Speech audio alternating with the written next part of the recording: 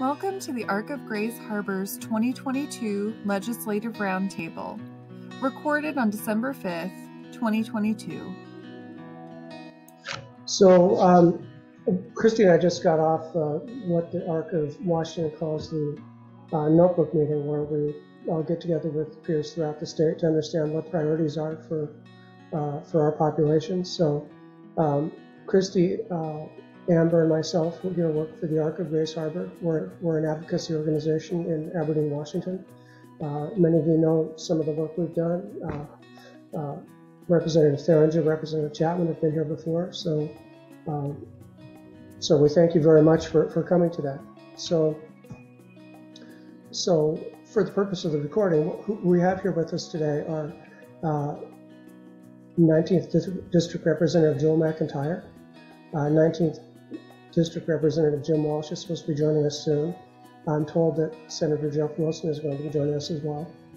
We have here with us Representative Mike Chapman, Representative Steve Theringer, and I'm hoping that Senator Kevin Vanderweed will be here as well.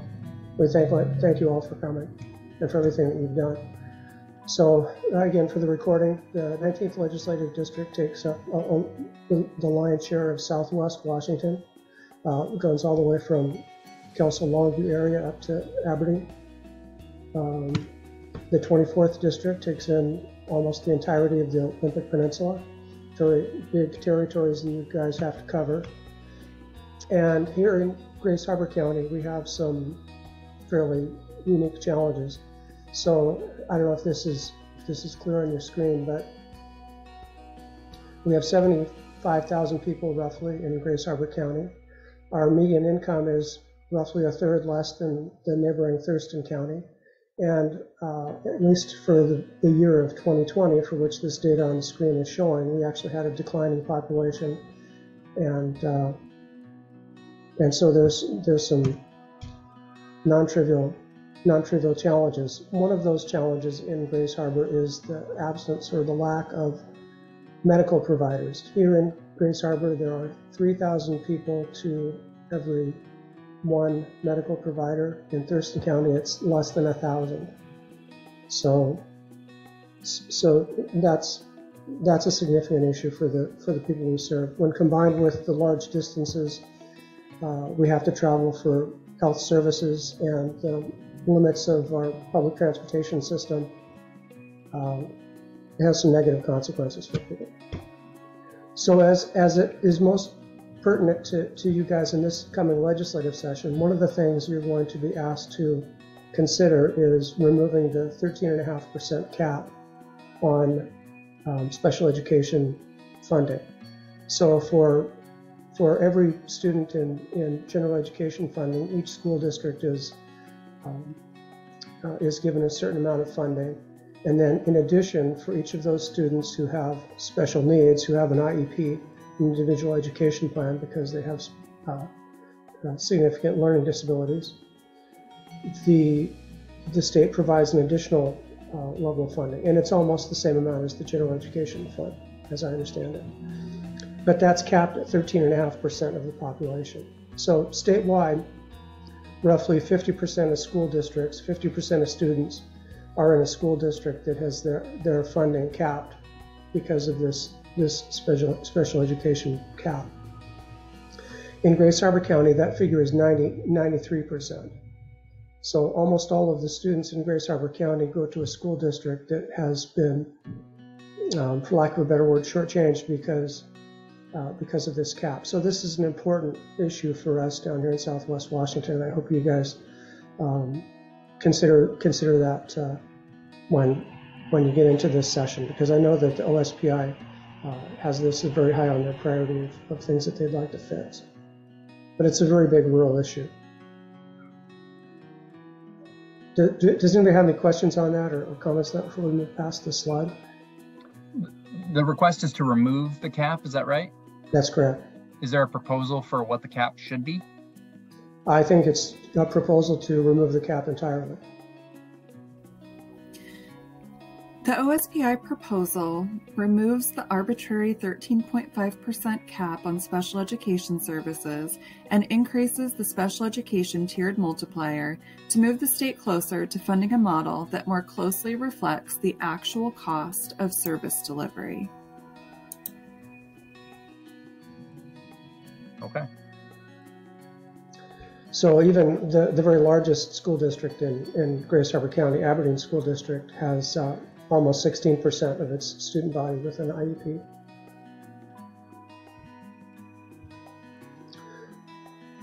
So one of the other issues that is of importance to advocates throughout the state is caseload forecasting. I know that this came up last year at the last session, and for reasons that are too complicated for me to fully understand, the DDA no paid services list, which is essentially what we would consider a wait list, is 13,000 people, I think.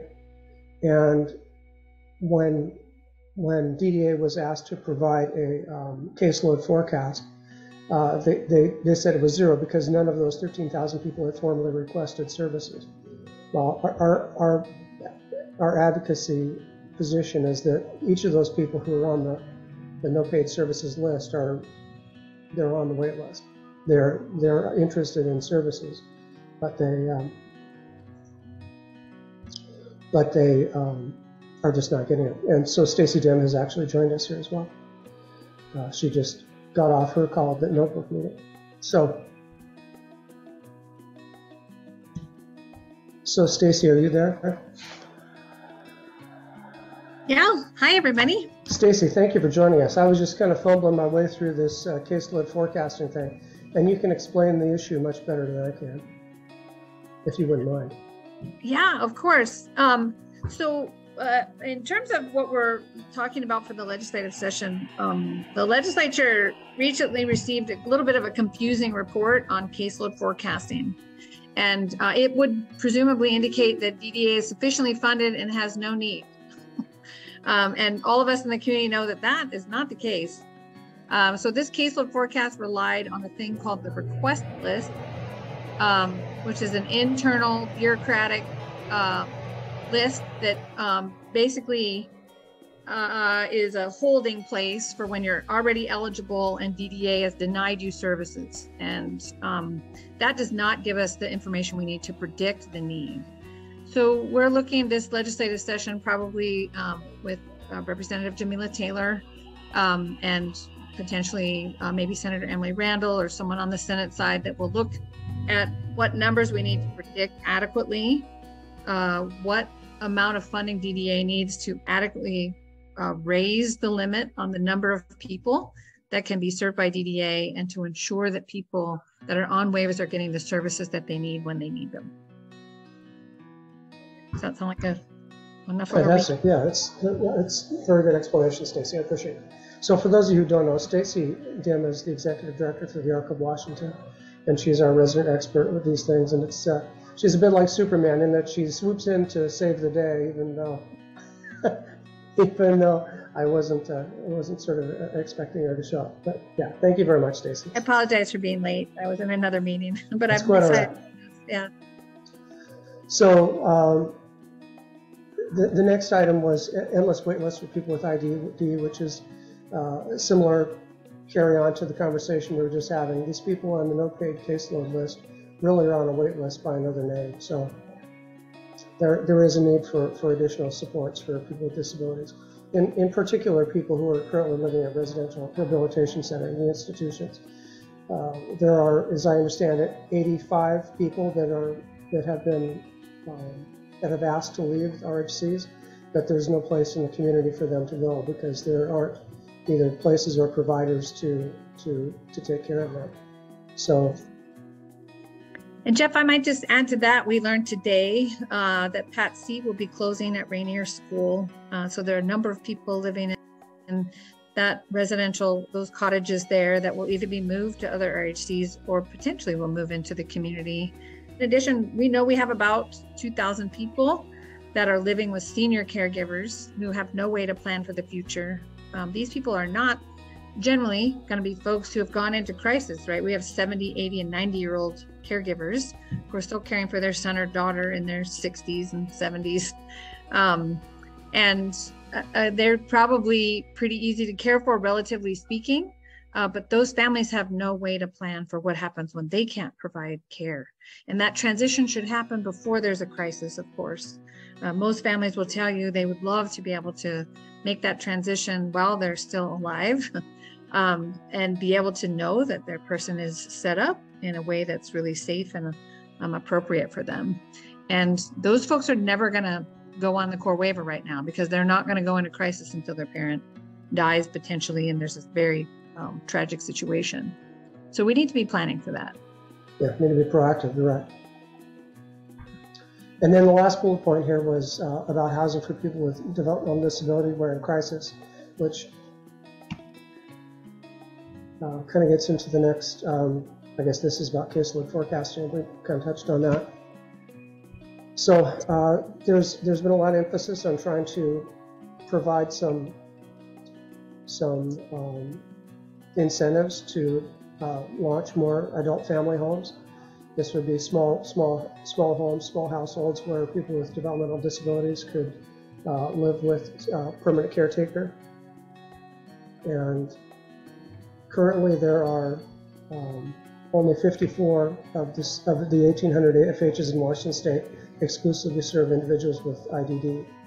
So most of these adult family homes are for people, elderly people. So AFH is the only housing model available to individuals on the Basic Plus waiver, and the cost is significantly less than what it costs for supported living. So I'm going to... And Jeff, I'll just put in the chat real quick the latest DDA report. It came out that was through Eco Northwest, and I know Representative Theringer is very aware of their involvement in housing issues generally. This one is specific to DDA. A couple of things are notable in that there's still 13 counties that have no DD set-aside housing trust fund monies with units in them, and that the need, as Jeff's showing on this slide, is around 37,000 people estimated to have an unmet housing need. I would include those senior families we talked about, people leaving hospitals, stuck in hospitals, can't get residential services because there's no housing in their communities. So this is a real critical area. So Stacy, earlier today we learned that there were, what was it that Diana said, that there were, the average length of stay for 85 people that are currently living in hospitals was 110 days, something like that? Yeah, yes. Yeah, it's ridiculous that, that hospitals are serving as housing for people. Yeah, they don't have a medical need. They are stuck for a variety of reasons, and housing is one of the #1 reasons. Yeah, so what we're asking is that the legislature, along with the Department of Commerce, begin to consider the strategic needs for housing of people with IDD to build homes that will provide affordable, safe, accessible, and supported housing for this vulnerable population. We need a long-range plan that includes scattered site housing that's needed for 2 to 4 person units that's accessible and on a bus line, larger bathrooms, doorways, kitchens, noise mitigation, and durable construction. The housing trust funds are just too competitive. We've done some exploratory work to see if we could apply for housing trust fund money to build housing in Grace Harbor County, and the rules were just too prohibitive for us to get into that. You have to be only the very largest sorts of organizations to have the experience that's required by the trust fund, by the Department of Commerce to access these funds. So lowering that barrier for small organizations in rural communities would be really important to us. And you know, everybody's so supportive of an organization like yours being able to develop housing. And for these legislators, it's important to know that by Commerce's standards, we don't perform well. That's the criteria they use. We serve a small number of people in smaller housing projects, and our projects tend to be a little more expensive. So we get bounced out. We don't benefit from the tax credits that are available through the Housing Trust Fund. We don't want 600 units of people with DD all living together, because by the time you add services in, You're in violation of most federal rules around people living in congregate settings. We need smaller projects, smaller homes, slightly more expensive in terms of building. And because of that, Commerce has not been able to be good stewards of our money because we don't look like any other thing that they fund. So Christy, these last couple of slides were yours, that they were suggested by Parent Coalition. Do you mind? Yeah, hi everybody. My name is Christy Childs. I'm the Director of Information Services for the Arc of Grace Harbor, and I also participate in the Washington State Parent and Family Coalition. And so I wanted to share some of the priorities that were put together by that group with you today. So as Jeff and Stacy were talking about, we desperately need affordable housing. We need it to be accessible, we need it to have supports, and we especially need it for aging families. People with IDD and their families really struggle to access affordable, accessible, and sustainable housing within their communities with the appropriate level of support. Because of this, 72% of the Developmental Disabilities Administration clients are receiving support from a parent or relative and are living in the family home. So DDA is really relying on those parents and families to kind of pick up the slack. And that's, really difficult, especially when, as Jeff and Stacy were talking about, families are aging. The support should always follow the person, no matter where they choose to live. Even if they're living at home, they should still be able to receive the supports that they would receive elsewhere in the community.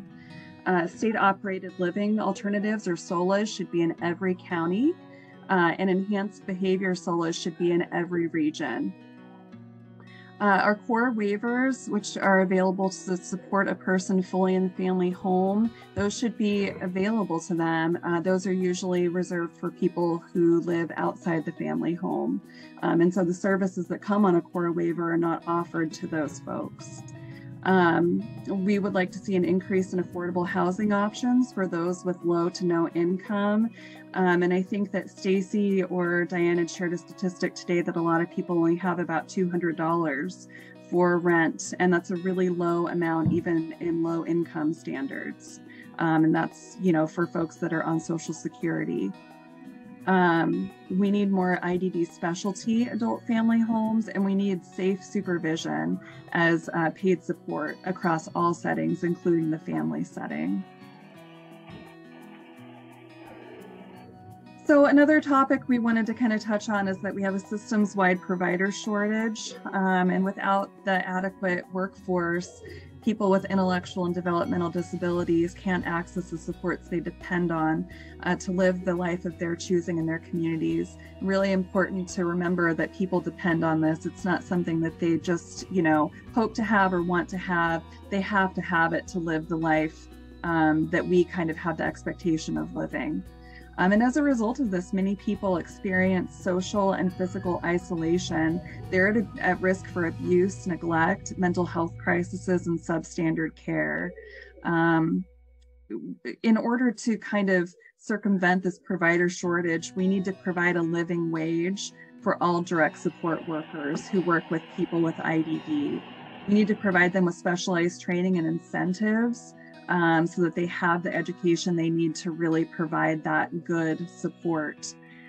We need to extend parent-provider contracts and 12-hour training requirements to other family members, such as siblings, grandparents, etc., who want to become individual providers for personal care and respite.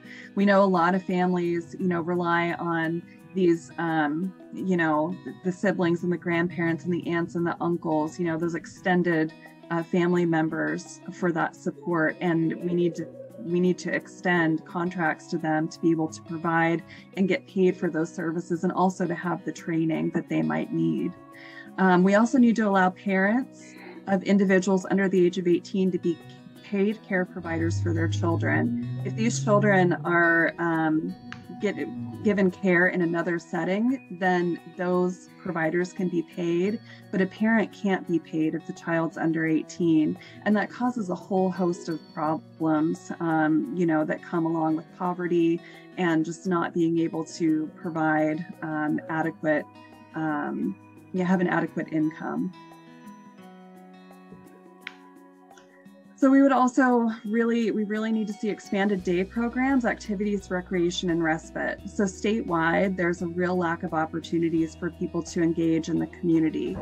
Parameters around day programs are an obstacle for families. So are the restrictions in contracting, reporting, and reimbursement. So we'd really like to see those barriers removed so that provider contracts have hours, settings, rules, rates, and subsidies that they need to be able to provide those activities. We'd like to add new recreation activity services to waivers, distinct from the respite hours. They need to be separate from those because those are really for the care provider. The person needs to also have activities added to the waivers. The waiver services must be available in all counties. So right now, just because somebody has qualified for a waiver, just because the waiver says they can get those services, that doesn't mean that they're available in the county that they live in. Waiver services need to include day health, which is not paid for by the state plan right now. And overnight planned respite should be able to occur in people's own residence. So say, for instance, if we've got an aging care provider, they need to go have a medical procedure.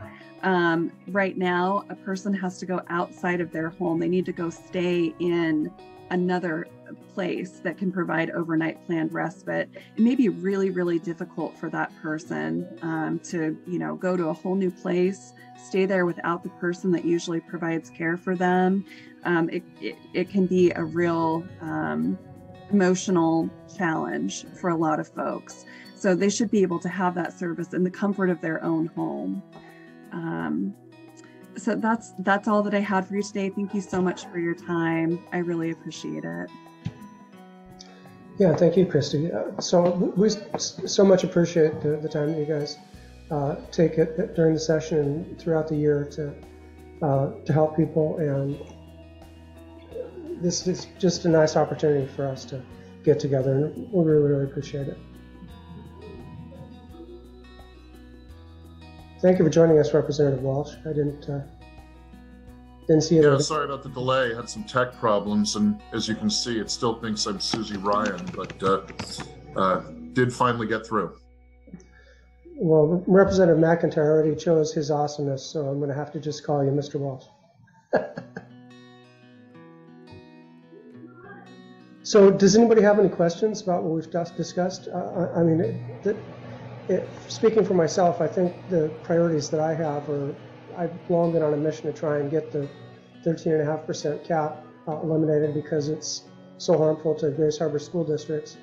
But also we've recently had a lot of experience trying to get into housing.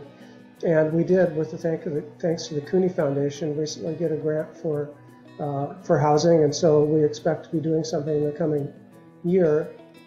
Still working through some of the methods by which we can most effectively deploy those funds for most effect, but you'll be hearing from us. Your offices will probably be hearing from us soon about letters of support and whatnot to perhaps your advice and guidance on how to proceed. So.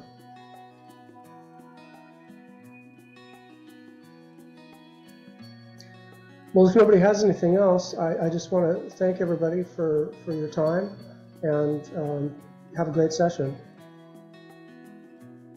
Yeah, thank you. Thanks for the information. As Stacy knows, we had reports on these items at our JLEC meeting last week to highlight some of these housing issues and placement issues. So, and the workforce challenges are across the board, everywhere.